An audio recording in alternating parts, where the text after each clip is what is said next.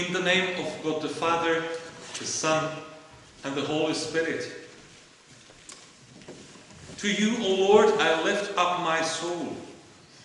O my God, in you I trust. Do not let me be put to shame. Do not let my enemies exult over me. Do not let those who wait for you be put to shame. Let them be ashamed who are wantonly treacherous. Make me to know your ways, O Lord. Teach me your paths.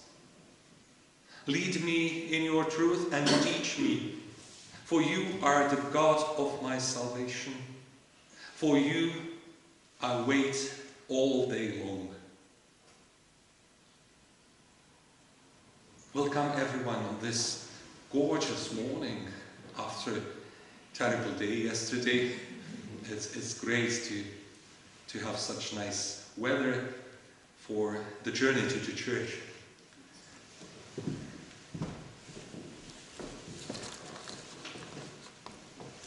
Good morning, everyone. Well, we have to say, Carol and I have just had quite a bit of excitement for the last 40 minutes trying to turn the fire alarm off in the hall. So that's where we've been while you've all been sitting relaxing. So it was rather something we could have done without on this lovely morning. However, not really many intimations for you today, just to say that Stefan is hoping during the school holidays to have a little break with Lydia and Anna. So I will be taking the service, all being well, on the 18th of October. So just to give you prior warning of that. And I would appreciate your support because it will have been a long time since I've actually taken the service. So that's just in advance warning of that. But apart from that, it's lovely to see you all here. And we still have the online service for those who can't come. Although we are aware that some people are in the position that they can't do the online service and they can't actually come. So it's really just trying to work out who these people are and trying to keep in touch with them. So if you know anybody that we should be in touch with, please do let us know. It's really, really important. Thank you very much.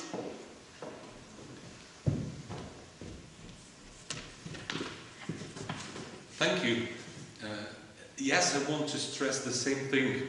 If you know about someone who would need to talk or appreciate to talk to the minister, either on the phone or even a visit in the garden, or the ministers, have exceptions, so ministers can even visit homes if it's necessary or if it's important.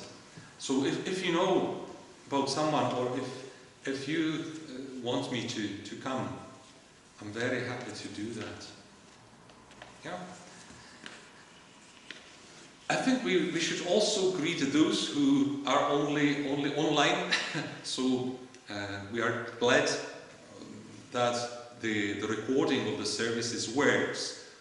And for you who can't be here but will be with us when this service is online, we welcome you too. I have a few greetings for you from little Tanya's family, from Arun. They are doing quite all right, but Tanya started a new course of chemotherapy, so they are very careful now not to get any bug. So they have to travel to Glasgow like 2 days or 3 days in a week. But she is doing very well. She's really experienced the miracle since the beginning of her problems. Then I have a greeting from Ruby Holiday, who is at home already. That's great news too. And also I was asked to say or to pass the greeting of George Shankland. he is again struggling a bit with serious illness, but he said he's doing all right, and he sends his greetings. Good.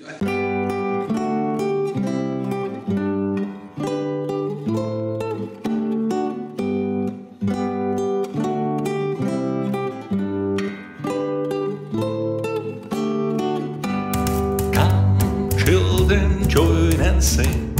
Hallelujah, amen. Loud praise to Christ our King. Hallelujah, amen. Let all with heart and voice before his throne rejoice. Praise is his gracious choice. Hallelujah, amen.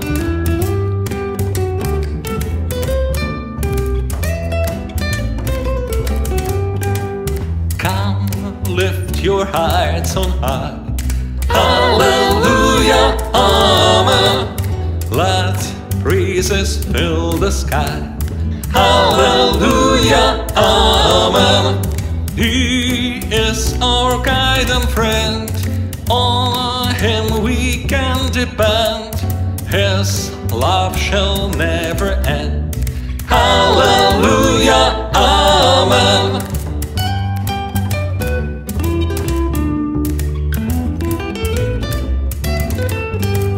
Sing praises loud and long. Hallelujah, amen. Life shall not end the song. Hallelujah, amen. On heaven's blissful shore, his goodness will adore, singing forevermore. Hallelujah, amen.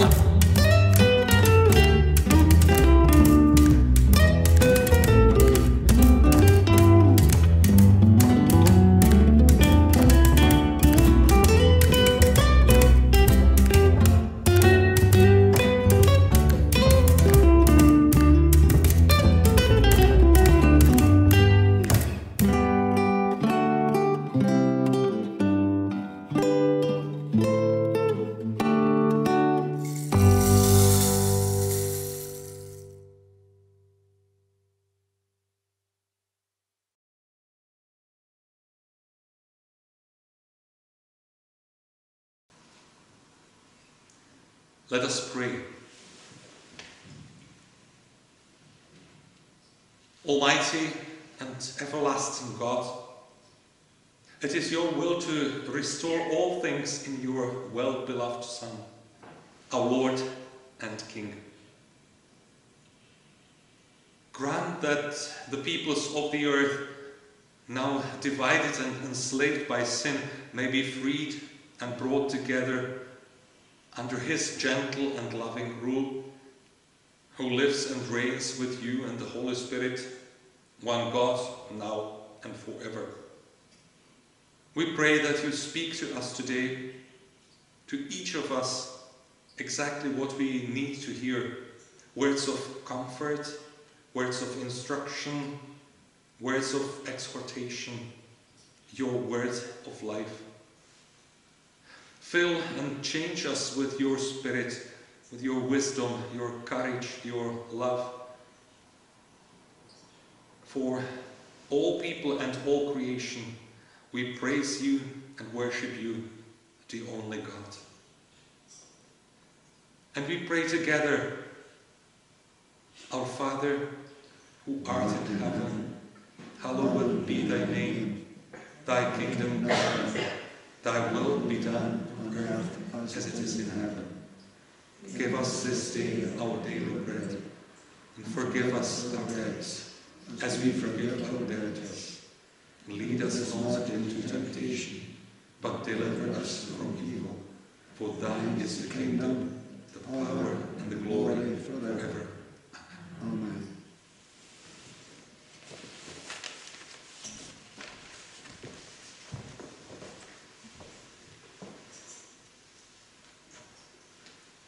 The this morning comes from Daniel chapter 3. And it's headed up, the image of gold and the blazing furnace. King Nebuchadnezzar made an image of gold, 60 cubits high, 6 cubits wide, and set it on the plain of Dura in the province of Babylon. He then summoned the satraps, prefects, governors, advisors, treasurers, judges, magistrates, and all the other provincial officials to come to the dedication of the image he had set up. So the satraps, prefects, governors, advisors, treasurers, judges, magistrates, and all the other provincial officials assembled for the dedication of the image that King Nebuchadnezzar had set up and they stood before it. Then the herald loudly proclaimed, "Nations and peoples of every language, this is what you are commanded to do. As soon as you hear the sound of the horn, flute, zither, lyre, harp, pipe, and all kinds of music, you must fall down and worship the image of God that King Nebuchadnezzar has set up.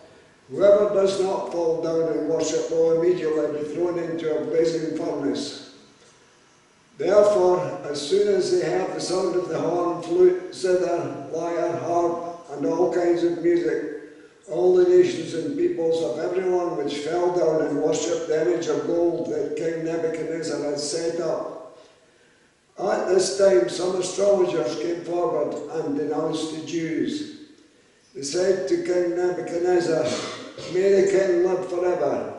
Your Majesty has issued a decree that everyone who hears the sound of the horn, flute, zither, lyre, harp, pipe, and all kinds of music must fall down and worship the image of gold, and that whoever does not fall down and worship will be thrown into a blazing furnace. But there are some Jews whom you have set over the affairs of the province of Babylon, Shadrack, Meshack, and Abed-nego, who pay no attention to you, your Majesty. They neither serve your gods nor worship the image of gold you have set up."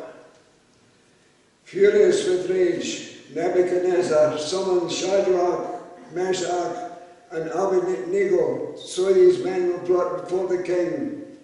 And Nebuchadnezzar said to them, "Is it true, Shadrach, Meshack, and Abed-nego, that you do not serve my gods or worship the image of gold I have set up?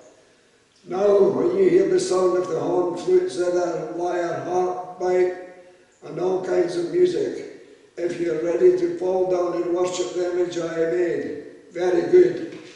But if you do not worship it, you will be thrown immediately into a blazing furnace. Then what God will be able to rescue from my hand?" Shadrach, Meshack, and Abed-nego replied to him, "King Nebuchadnezzar, we do not need to defend ourselves before you go in this matter. If we are thrown into the blazing furnace, the God we serve is able to deliver us from it, and he will deliver us from your Majesty's hand.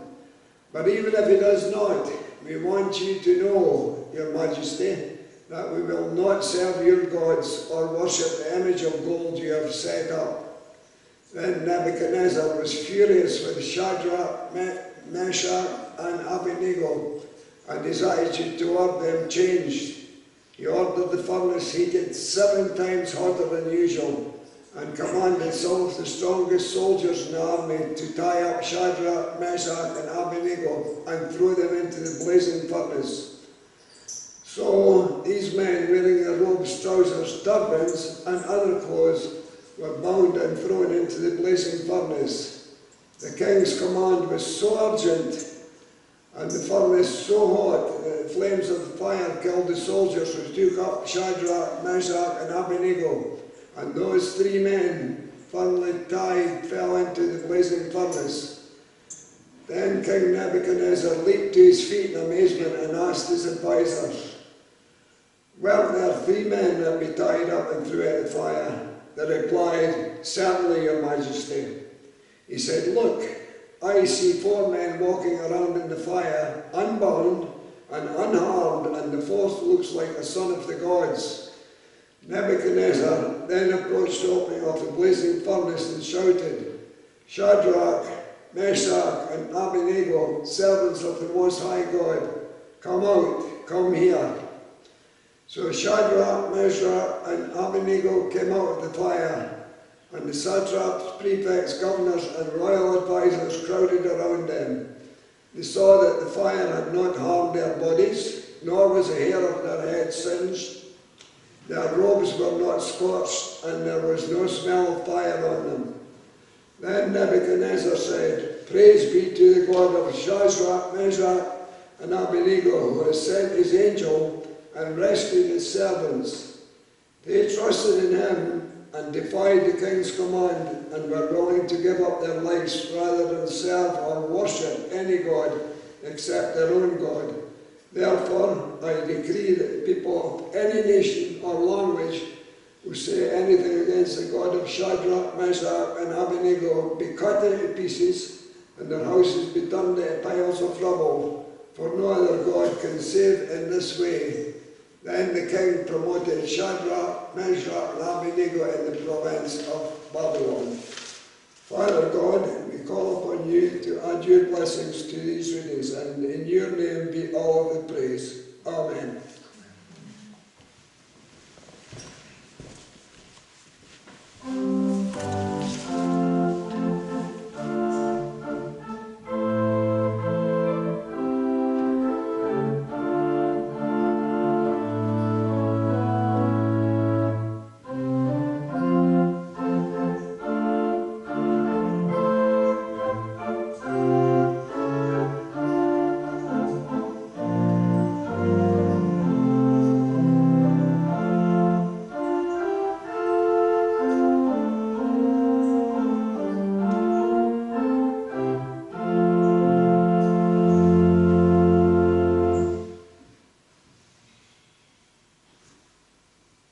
Let's pray the prayer of intercessions. If you want, you can join saying, Hear our prayer, when I say, Lord, in your mercy. Lord, in your mercy, hear our prayer.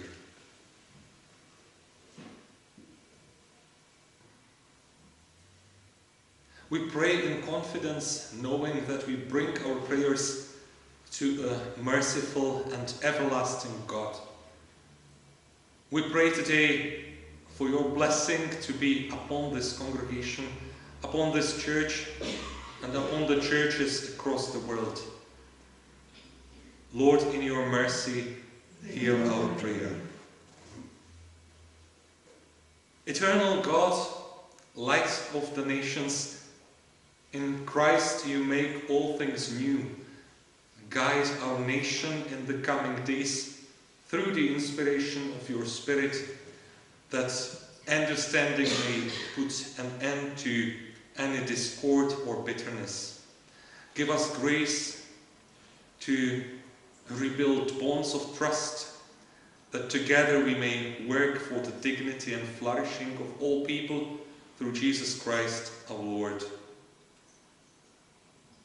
We pray for political leaders and activists, and for all those who are working to shape our society. Let them be guided by the example of Jesus, putting understanding and compassion ahead of self-interest and material gain, working for a better world. Lord, in your mercy, hear our prayer. Father God, we pray for the young people in our families and communities. May they grow up knowing love and hope, valuing life and respecting others. Give them courage and resilience as they face changes in their lives, and help them to see opportunities in all the challenges that stretch out before them. We pray that their elders will remember the vitality and enthusiasm of youth and put away cynicism and inertia as they support those less experienced than they. Lord, in your mercy, hear our prayer. Gracious God, we pray for your healing touch to rest upon those who are sick, your strength to be felt by those who are tired, your wisdom and your love to encourage those who live with despair and fear. We think of the people who know, we know who are suffering in mind or body, and in the quiet moment we offer our personal prayers for them.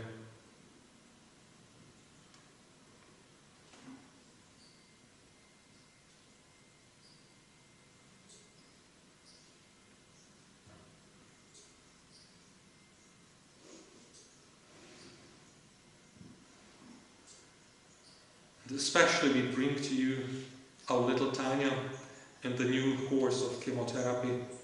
Lord, be her healer and saviour, and bless and keep also her family. Lord, in your mercy, hear our prayer. Almighty God, may your presence be seen clearly in everything we do and say each day throughout the coming week. We pray that your joy and your love will flow freely in us and through us as we follow where you lead us. Merciful Father, accept these prayers for the sake of your Son, our Saviour, Jesus Christ. Amen. Amen.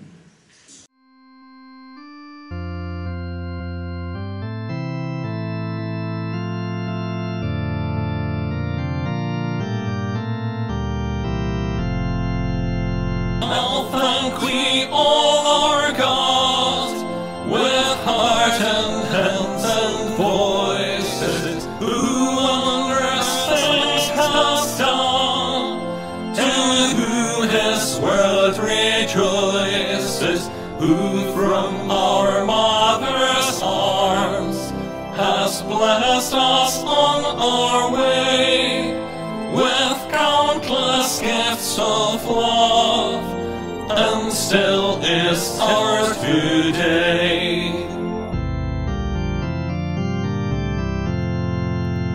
Oh, may this boundless God through all our life be near us with ever joyful hearts, and blessed peace to cheer us and keep us in his grace, and guide us when perplexed, and free us from all ills in this world and the next.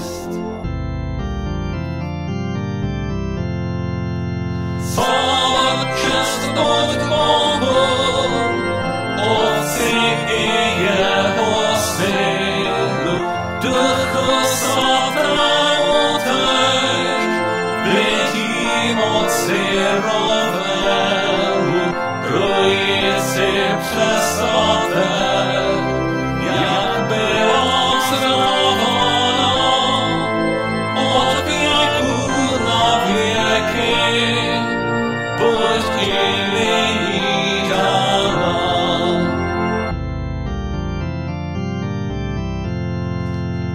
All praise and thanks to God, who reigns in highest heaven, the Father and the Son, and Spirit now be given, the one eternal God, whom earth and heaven adore, for thus it was, is now, and shall be evermore.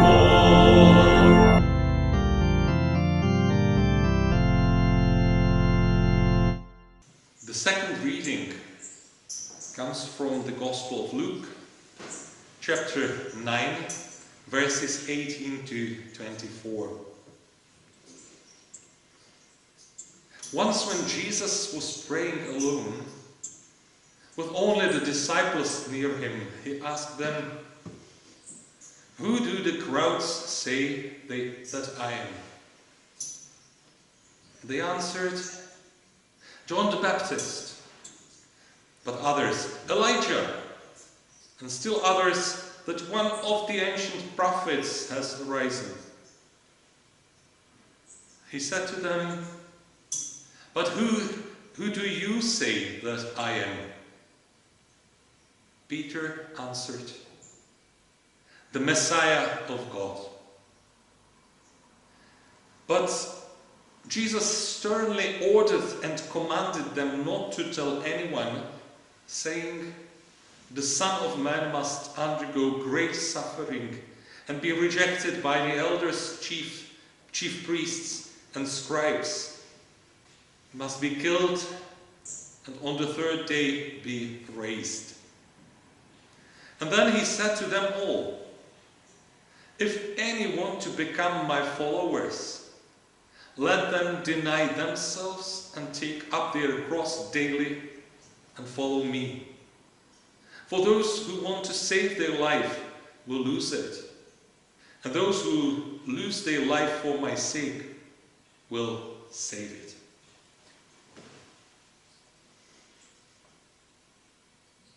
This was the reading from the Gospel of Luke.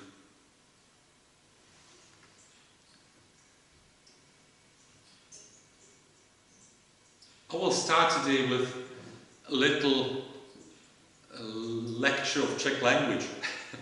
There is many English words which Czech language adopted, but of course because the omnipresent English-speaking culture, although you might not recognize them when Czechs pronounce them, but there is a lot of English words used in Czech language. There are not so many which would travel the other way, from Czech to English. I know just about one. Do you know there is one Czech word originally which is used very much in English and many other languages? It's the word robot. Robot comes from the word robota, which is work, and it was invented by a Czech writer, Karel Čapek, and it spread all over the world. But it's just just one word. I don't want to give any more language lecture. If you want to learn Czech, just ask me. I can give you some lessons privately. But one word which came from English into Czech and is used quite a lot is the word image. And it's used in a very specific meaning. You know it in English too. It's not just a picture, but it means a complex of carefully selected information about a person which help the person to look best in the eyes of the public. It's a kind of mask, not just for the face, but a mask which the person puts on when going public, and it's used by singers and actors, politicians very much. Actors have their image according to the roles they usually play.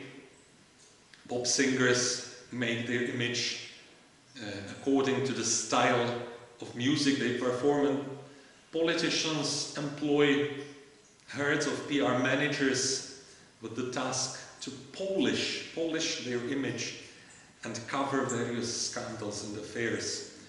At least that's what the Czech ones do.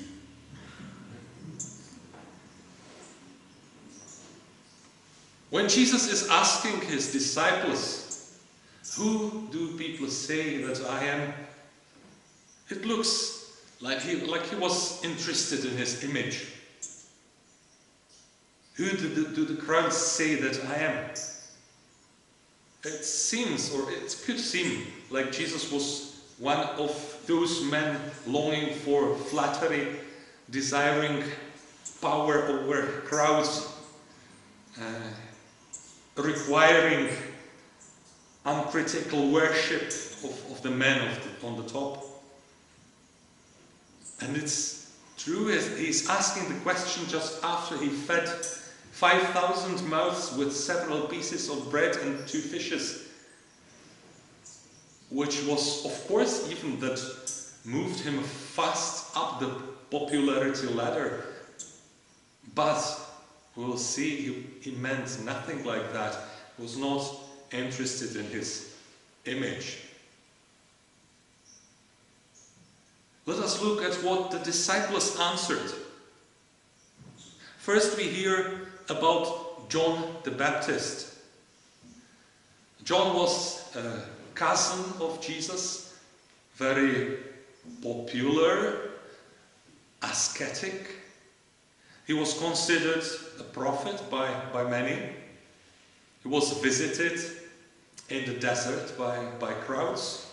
He used to preach fiercely and persuasively against sin, and he baptized many as the sign of their repentance. He was not scared at all to tell unpleasant truth, even to the king. So he was imprisoned first and in the end executed. His death was great sadness for all his fans and friends, and also for Jesus, whom he had recognized the Lamb of God taking away the sins of the world. And people who loved John the Baptist didn't want to accept his death. They would not believe that God could just let this special person disappear in this dishonorable way. So it's natural they connected this newly arising preacher and miracle maker Jesus to the popular deceased.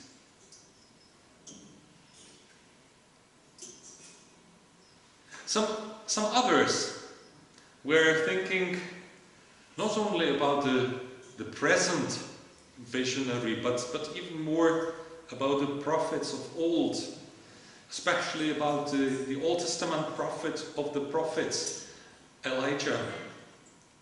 Elijah is one of the most important Old Testament characters, and one of those who, according to the tradition, didn't die in the usual manner. As we read it in the book of the Kings, he passed his tasks, or he passed on his tasks to his follower Elisha, and was taken to heaven in the chariot of fire, which inspired the Jewish belief that he was to come back just before Messiah's arrival. He was kind of a representative of the prophets, and together with the representative of the law, Moses, they were supposed to pave the way of the expected Savior. So the people were taking Jesus as one who is preparing the way for Messiah's coming. Well, Jesus could have been satisfied with this opinion poll, being in one box with the cream of the Old Testament God's witnesses. It should please even most self-confident men. But Jesus asked the second question, very personal this time. Who do you say that I am? Of course, it's very personal, and I think we can also take it for ourselves. Who do you think? Who do you say that Jesus is? Jesus is asking the disciples for their confession of faith. Peter, who was always ready to shout out his opinions, he didn't disappoint him. You are the Christ of God. He said, we believe you are more than only the forerunner. You are the fulfillment of God's promises. You are the one we all wait for, the one who will bring the salvation to the nation of Israel and to the whole world. What else could Jesus ask for? There was no better title or higher post. Now it would be a good time to start his campaign of persuading people. Ideal time to catch them all. If Jesus was interested in PR, making his own image, he could not have a better start. But, and this is the huge difference, he on the contrary begins commanding his followers very strictly to keep quiet, to keep it secret, not tell anybody. He doesn't work for the image. He doesn't concentrate on next elections. He doesn't desire to manipulate crowds of thousands. He only wants to finish the task which the Father sent him to the earth for. So he begins trying to explain his disciples his future and his prospects, and the prospects of those who want to join him. He starts speaking about sufferings, about being rejected, tortured, and even dying in God's service. His image will not be the leader of crowds, the king, or the man of the top. His image will be the man of sorrows from Isaiah prophecy. His power will be humiliation of the cross, and his only profit will be loss of everything.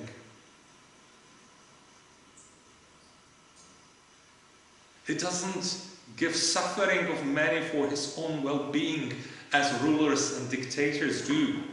Just opposite. He is giving his life for many to bring them salvation, forgiveness of sins, and reconciliation with God.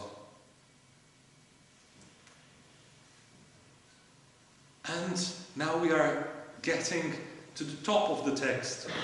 If any man will come after me, let him deny himself and take up his cross daily and follow me, says Jesus.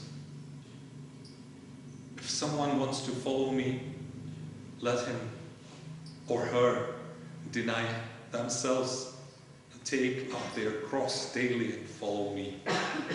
This is the road to God's kingdom and to eternal life. Not through images and musts, not through strife for power, not through campaigns or opinion polls.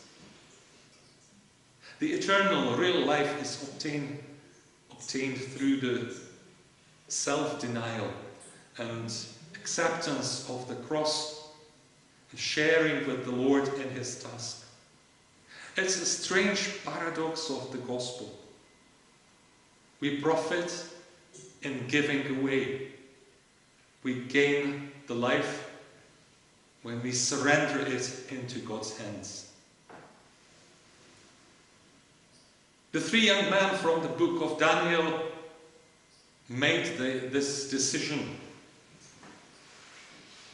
or had to make the decision, to obey God or to obey the emperor, to save their lives but denying their faith, or to confess the faith but dying in the flames. It was their decision, as it is ours, to keep their lives at the cost of denying God, to keep their lives and continue having all benefits of ruler goodwill until maybe old age, but abandon God of their fathers.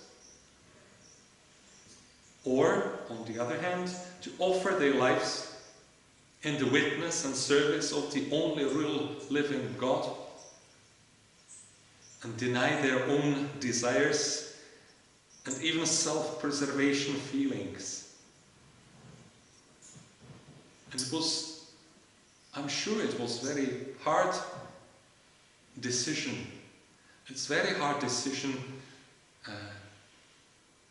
when you face some danger or torture or even death, if you confess the faith. We are very lucky or happy and blessed that we don't have to face this question in the free society. But there is many places in the world where people have to decide and put even their life on the stake if they want to hold on to truth, justice, and faith. Shadrack, Meshack and Abed-nego decided to hold on to the faith of God. It meant for them to be exposed to sure death in the fire. But they speak clearly in their confession, the God we worship can save us from you and from your flaming furnace. But even if he doesn't, we still want to worship your gods and your gold statue that you have set up. They knew there are values more precious even than saving lives, and they took the risk of sticking to the creator of the world. And it always reminds me of many people in different places in the world who decide to stand against cruel regimes because of higher ideals of freedom and justice or faith. Just yesterday I read an article about the situation in Belarus. I don't know if you are familiar with it, but people are trying to oppose the dictator after manipulated elections, and many are being beaten and imprisoned, tortured. But still many are coming to demonstrate, to struggle against this cruel regime. And I read a witness of a lady who was taken to prison, and it was really a strong witness of faith against violence and oppression. And it's happening in many places of our world. And these people, these courageous people, prove there are values which are more precious than just our own well-being or even physical life. There are values worth of laying down life for them. Jesus reminds his disciples and us, of course, of these values. Whosoever will save his life shall lose it, but whosoever will lose his life for my sake, the same shall save it. Well, nowadays people are willing to offer a lot to get better position, better salary, become well-known, popular. They would give anything for their health or well-being, and they pay for best food and bodybuilding exercises and for medicines. Many people even pay a big attention to the well-being of their souls and attend various courses of self-cognition and self-realization, and they meditate and work hard on their spiritual life. But Jesus teaches us, well, it's not a bad thing to think about these things, but still it's a dead end, or it leads to a dead end.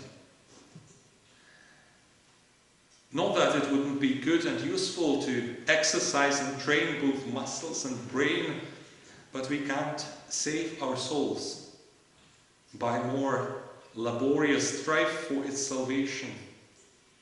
We can't keep our lives forever by concentrating on their extending as far as possible at all cost. We can't expect to get eternal life by anything what is in our might. Only the gospel, good news of Jesus. Only the gospel frees us from the vain efforts and says that we don't have to take so much care. Jesus bought us salvation, and he gives us eternal life for free. He paid for our sins.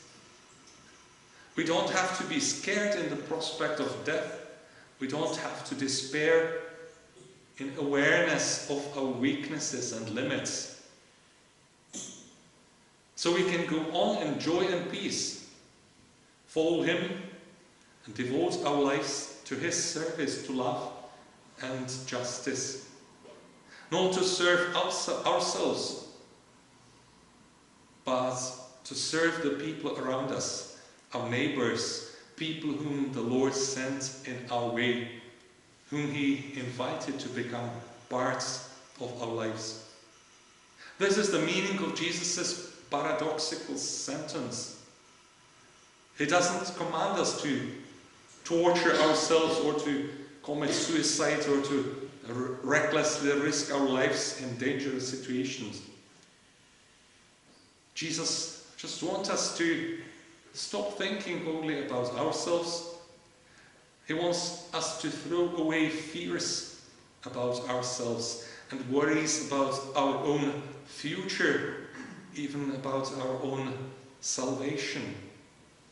He wants us to follow him in serving others, and working hard for their salvation, and praying for them, and for their well-being, and struggle for justice for everybody, and in spreading his peace and his kingdom throughout the world.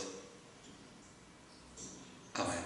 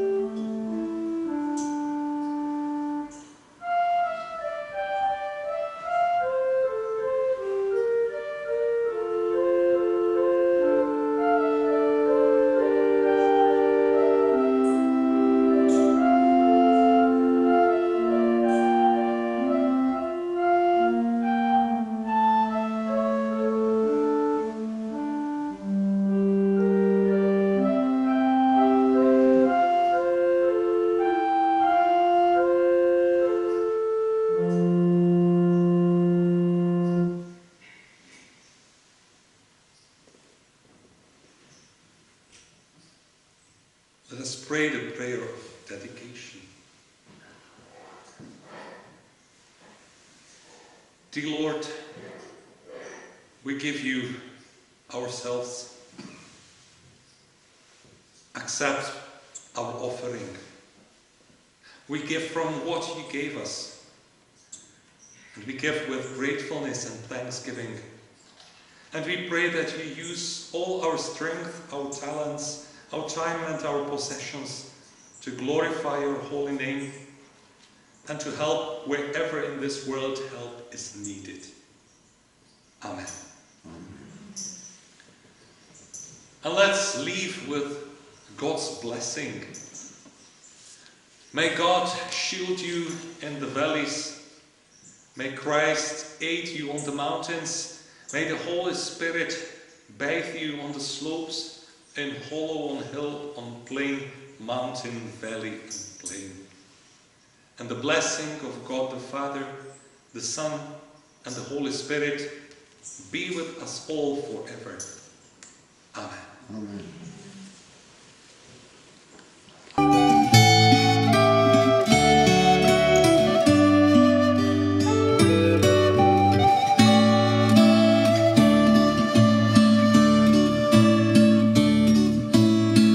The Lord's my shepherd, I'll not want.